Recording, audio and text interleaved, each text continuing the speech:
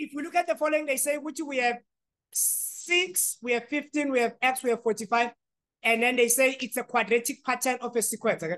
Determine the value of x. So what are we supposed to do? Now we're supposed to tell them which one is going to be x. Okay? But now what kind of a pattern is this one? This is very important. They're telling us with this thing here, it's a what? It's a quadratic pattern. Now we did a question like this when it was linear. We were able to get a variable when this thing was linear. So how would we do it if it's a quadratic then? How then we approach this question if we are dealing with quadratic? So what we're supposed to do with the quadratic is to say, okay, we're going to approach it more or less exactly the same way when we're approaching linear, except instead of making the first difference to be equal, we're going to make the second difference to be equal. What do I mean by that? Let's look at the following. I agree you have 6, no? And then you have 15. And then after that, you have what? X. And then after that, you have what? 45. What is this thing? We are not proving what is a quadratic. It's a quadratic. Okay? So I can then say to them 15 minus 6. What is 15 minus 6? It's a 9. And then I can say x minus 15. What is going to be x minus 15? X minus 15 is x minus 15. And then 45 minus x. What is going to be 45 minus x?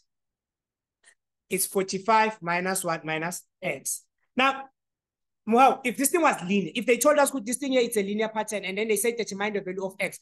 And then we're supposed to do this. I'm going to write it with the green color so that you'll remember. If it was linear, if it was linear, I'm being specific here. Don't do this. You can only do this if it was linear. What were you going to do from here? You are going to say, okay, 9 is going to be equal to x minus 15 if it was linear.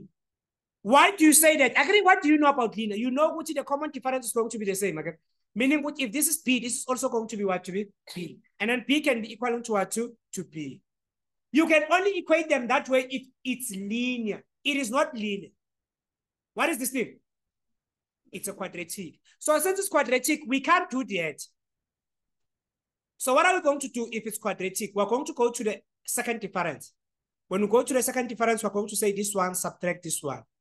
And then what are we going to have? We're going to have x minus 15, okay? Minus 9. I will still find, okay? And then after that, we're going to have 45, no? Minus x, okay? Minus open bracket. Since I'm subtracting 2 terms, I'm going to put it inside the bracket. In fact, let's get used to the idea of putting things inside the bracket when we're minusing. So minus open bracket. And then what am I going to have here? Like this, okay? And then from here onwards, then you can simplify this. If you simplify this, what are you going to have? X minus 24, okay? Because this one and this one, they are like terms. 45 minus x, negative and positive, minus x. Negative and positive, plus 15, okay? And then what are you going to get for this? This one and this one, they are going to give you what? It's 60, okay? Minus 2x. Now, this is the second difference. This is the second difference. If this is the second difference, since this thing here is quadratic, I can then say to them, safely so, x minus 24 is going to be equal to 60 minus 2x. Take this one to this other side. What am I going to have? I guess it's negative, okay? If I take it to this other side, it's going to become what? Positive. So I'm going to have 3x, which is going to be.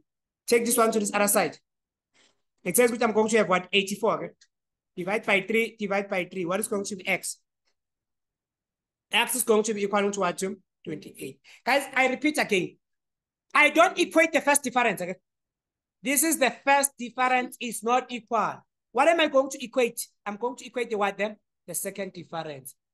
Why am I able to equate the second difference? Because on a quadratic pattern, the second difference is exactly the same. Remember, we say this is 2a, okay? And we say well, this is also going to be what to be 2a. Because this is 2a and then this is also 2a. Then both of them, they can be what? They can be equal. And then that's what we're expected to do. Otherwise, everything else we still know how to do again. We still know how to determine the n term. As long as we know how to get x, then we can go and get an n term. Let's consider the following pattern then and do number 2 again.